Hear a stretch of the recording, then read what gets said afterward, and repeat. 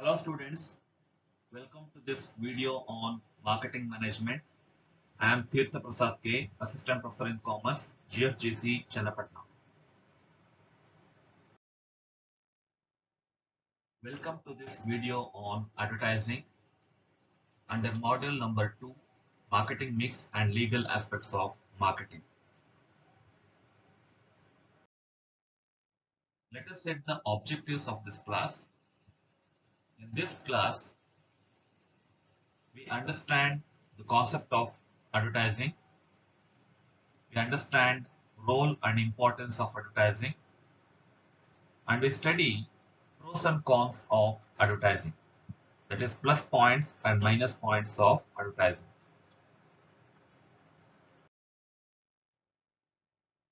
Welcome to the class on personal selling and advertising. Personal selling is nothing but salesmanship. As you saw the picture in the introduction page, a person holding the bag was shaking hands with another person. So he looked like a salesman. He's convincing the other person and selling something. Okay, so salesmanship or personal selling and advertising. As you can see in the picture, the word advertising is mentioned, and around that there are different media: television, radio, billboard, which is outdoor advertisement, internet, which is online advertisement, leaflet, which we get in magazines and newspapers. And here is magazine, newspaper. These are print media. Okay, so we see ads on all these media. So these are mass media. These are mass media because they are the media meant for mass communication. These media communicate with large number of people at a time. Okay, so they may be print media, they may be electronic media. Okay, they may be social media. So we define advertising as a paid form of mass communication. A paid form of mass communication. For putting ads on newspapers and TV, we have to pay. Okay, we have to pay the fees and get it advertised. And there will be a sponsor for that advertisement. It may be a company or an individual or any organization. Okay, so it's a paid form of mass communication. Nowadays, advertising is playing a very important role in creating awareness and forming attitudes of people. So it creates interest, curiosity, and awareness, okay, to learn more about a particular idea or a product. And it, in a macro concept, it stands for managerial function of an organization intending to send information to the other member of the society. So at an organizational level, we can see it as communication of information to members outside of the organization. So outside of the organizations mean stakeholders, customers, public, government authorities. Okay, so they are called stakeholders. Communication with members outside of the organization.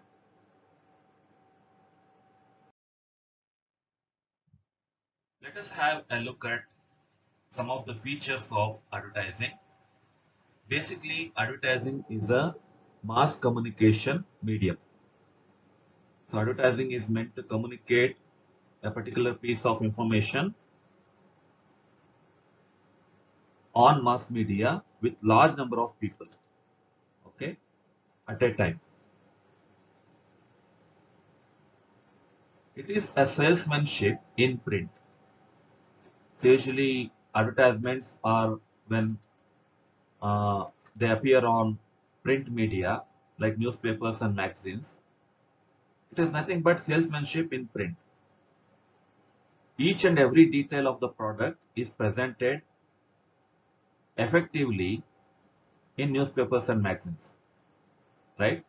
With attractive pictures, graphics, everything is printed. So advertising is nothing but salesmanship in print, okay, in printed form. And it is a paid form of communication by an identified sponsor. Sponsor will be there who puts the ad on the mass media. So it's a paid form of communication. And it is non-personal communication. It's not a personal communication. It's non-personal communication. It's meant for all. It's not directed at a particular person or a particular segment of people. It's a non-personal communication meant to communicate with all. Okay. It stimulates sales. It's meant to stimulate sales. So advertisements are meant to create interest and curiosity in minds of people and motivate them to try the product or service. Okay. Thereby it stimulates sales. It increases sales. And it may be written or spoken.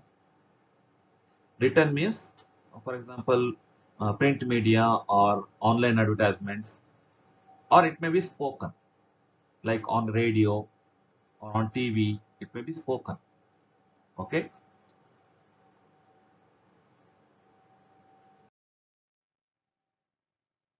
Now we shall discuss the role of advertising or advantages or importance of advertising. So advertising has numerous advantages to different people like wholesalers or other middlemen, manufacturers, to the society, customers, okay, to the marketing company. So firstly, to the middleman, it guarantees quick sales. When more and more ads are placed in mass media, people will become aware of the product or service and they will buy more. So it generates quick sales. It acts as a salesman. Advertisement is nothing but salesmanship in print. Okay. It explains the features of the uh, product or service in short form. It increases the prestige of the dealer. It increases the prestige of the dealer. So he is selling an advertised product. Okay. He is selling their product with good brand image. Well advertised product. Okay. So it increases the prestige of the dealer. It makes retail price maintenance possible. Retail price maintenance. I have to explain this a little bit. From the producer to the final consumer, a lot of middlemen are involved. Wholesalers, retailers, agents, brokers, all have to get a profit margin. Even after getting profit margin, they have something called retail price maintenance. So when it reaches the final consumer, there is a limit to that price, which you call as maximum retail price. Maximum retail price. By setting an MRP, we set a restriction to the maximum price to be paid by the final consumer. It is also called as retail price maintenance. Okay. So price at a retail level is maintained by all these middlemen so that there is not overburden on consumers. Okay. So they may have to pay the MRP only or even lesser at a discount. They may purchase the products at a discount, but not more than MRP. So they don't have to pay more than MRP. This concept is called retail price maintenance. It enables dealers to have a product information. So advertisement provides all the product information, product details in brochures, okay, in leaflets, in advertisements, demonstrations, etc. So dealers can have a product information. To manufacturers, how it helps manufacturers? It maintains the existing market and explores the new markets. They can increase sales in the existing market, which is called market penetration. It explores the new market, which is market development. Okay, and it increases the demand for the product. Of course, when more and more ads are placed on media, it increases the demand. It helps to build up or increase goodwill of the company. A well advertised products, a well advertised company will always have a goodwill. It controls product price. In advertisements, many times the final price is already communicated with the public. So they need not pay more than that. Okay. After discount, they mention the price. They need not pay more than that. So it controls the product price. It helps to introduce a new product into the market. Suppose under the same brand, they want to introduce a new product. So that is possible. And it is very easy, very simple with the help of advertising. And here is the next slide, continued. To consumers, how it helps consumers. Advertising ensures better quality product at reasonable price, because there will be lot of competitors in every industry. So they are all competing for market share. They are all competing for sales. So this benefits consumers to get quality product at affordable price. It provides product related information to the customers so he can make a purchase decision. It helps the consumers to save time by providing information related to the availability of the product. So advertising provides information on where the product is available. Okay. So consumers can save time by using that information where the product is available. Okay. It helps consumers in intelligent buying or making informed decisions. Making informed decisions. So they have all the information available through ads. So they can make informed decisions or they can make intelligent buying. How much to buy, what to buy, how much to spend, okay, how to get discounts, coupons, cashbacks, okay. So they can make intelligent buying. How is it helpful to salesmen? So it creates a colorful background for a salesman to begin his work. So advertisement supports salesmanship and salesmanship supports advertising, both. Okay. So advertising gives a background that helps salesmen to sell the product or service. So a well advertised product when sold by a salesman is normally accepted by the public. It reduces the burden of his job. Yes, of course. He need not explain more about the brand and the company. It's already well advertised. It helps to develop self-confidence and initiative among the salesmen. Okay. So when he is getting more and more sales, he can build his confidence and he can take some initiatives on his own as a salesman. And how is it beneficial to the society?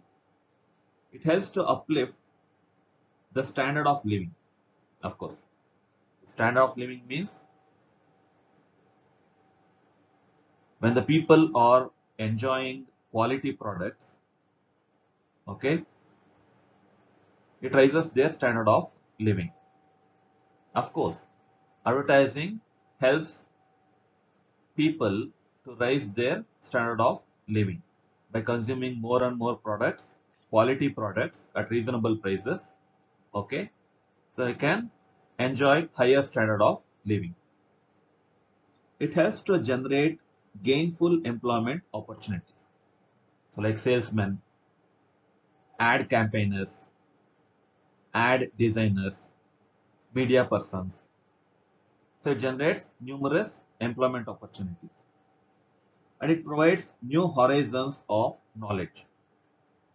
So it improves knowledge, some advertisements, like on some ideas benefiting the society, like family planning, uh, population explosion, traffic rules, social services, like that. Okay, so it improves our level of knowledge.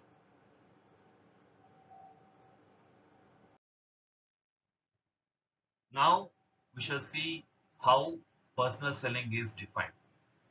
So we call personal selling as salesmanship also. So personal selling is the art of convincing the customers to buy a particular product or service. So under personal selling, a salesman uses his skills or talent and experience to convince the customers to buy products or service. So basically it is a method of communication. It's a two-way communication, usually face-to-face contact between the salesman and the prospect. And salesmanship is the ability to convert human needs into wants. Everybody has some needs and desires. Salesmen convert them into wants so that they are ready to buy the product.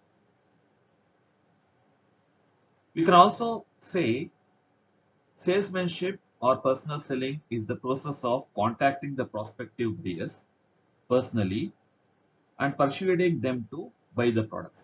It's the same thing. So you can use any of these definitions for personal selling. Okay. And in this picture, you can see the steps of personal selling. The first one is prospecting and qualifying. You have to look for prospects. Okay. A door-to-door salesman will go to every house. Okay. Inquiring about whether they are interested to buy the product or not. If they are interested, he will explain the features of the product. Okay, he will give information. So first step is prospecting, searching for prospects and qualifying. And pre-approach. He has to be ready with all the information and knowledge. He has to be ready with all the answers for the questions that the consumer may ask.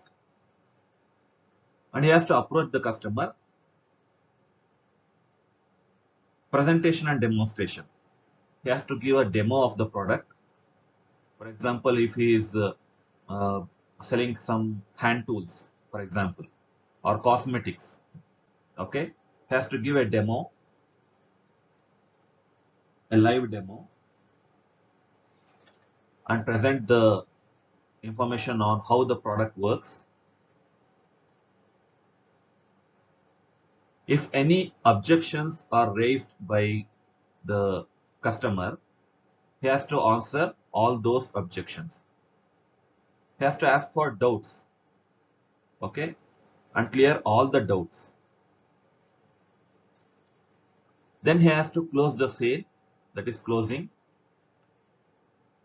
and then he has to follow up. Sales process doesn't end with closing the sale. He has to follow up the customer for repetitive sales. If the customer likes the product, and wants to be loyal to the product, he will buy the same brand every time. So that salesman's efforts is reduced. He need not search for a new customer. He has a permanent customer. Okay. So these are the steps of personal selling.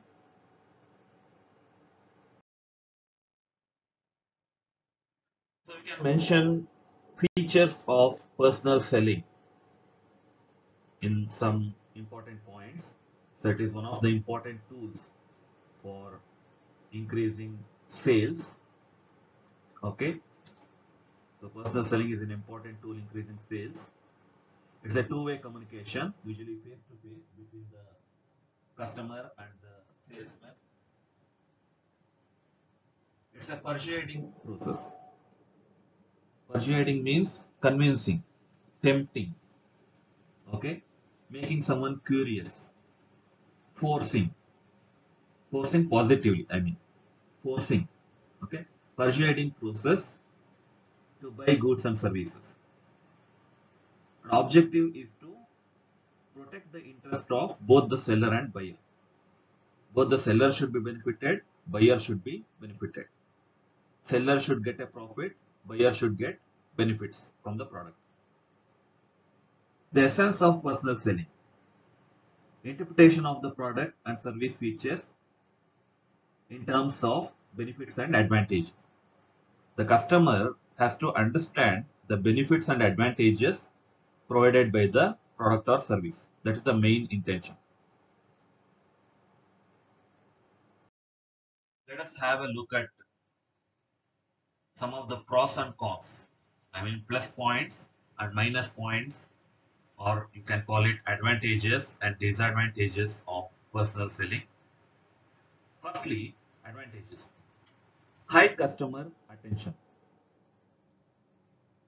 When a salesperson approaches a customer, he gives more attention to the salesperson, because in advertisements there is no two-way communication, there is no interaction, it is one way.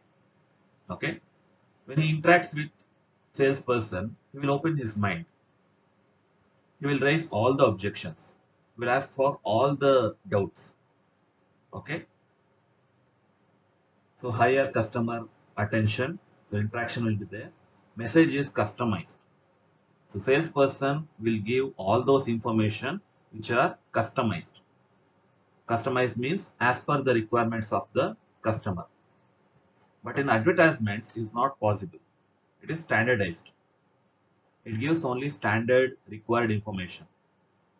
But in personal selling, information is customized as per the requirements of the customer. Salesperson can give more information to the customer. Interactivity. So social interaction will be there. It adds to the personal selling and sales. So interaction is there.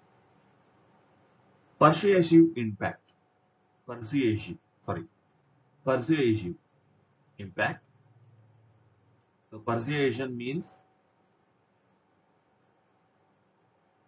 increasing curiosity, forcing, so forcing positively, or tempting customer to buy the product or service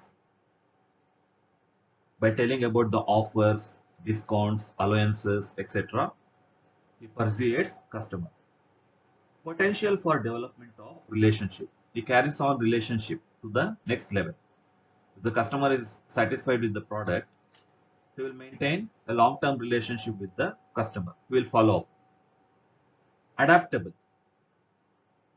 If salesperson is properly trained, he can adapt to any kind of customer. Customers may be of different types.